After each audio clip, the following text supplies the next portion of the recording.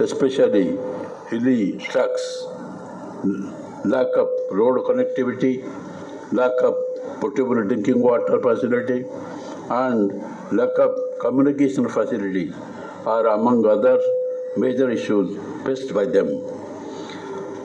నేను భావిస్తున్నట్లుగా ప్రభుత్వం దృష్టిలో ఉంచుకునే ప్రధాన రంగాలు విద్య, ఆరోగ్యం మరియు సుస్థిర వ్యవసాయం.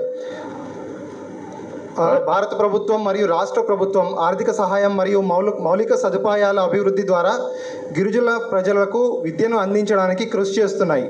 ఇందుకోసం గిరిజన ప్రాంతాలలోని చాలా మారుమూల ఆవాసాలలో కూడా గిరిజన సంక్షేమ రెసిడెన్షియల్ పాఠశాలలు ఇతర మౌలిక సదుపాయాలు కల్పిస్తున్నాయి.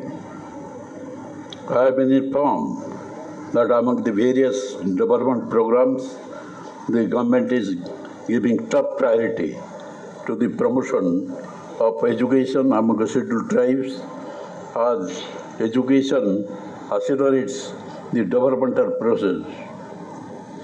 విద్యను ఒక అభివృద్ధి విషయంగా రాష్ట్ర ప్రభుత్వం పరిగణిస్తుంది.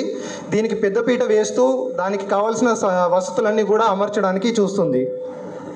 The state government has also taken up provision of drinking water, road connectivity, electrification, development of minor irrigation, agricultural inputs, comprehensive training programs, regeneration of minor forest products, coffee and paper development, etc.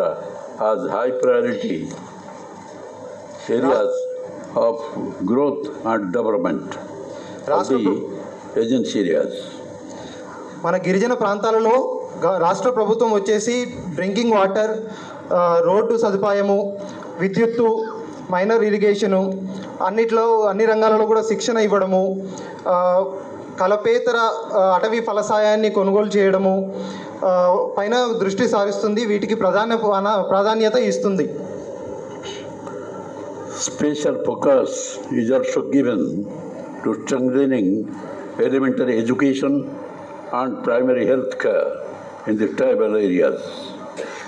Special focus వచ్చేసి education పైన, tribal health పైన, అంటే వైద్య పరంగా మనకు special focus చేస్తుంది మన రాష్ట్ర ప్రభుత్వం అంతా కూడాను.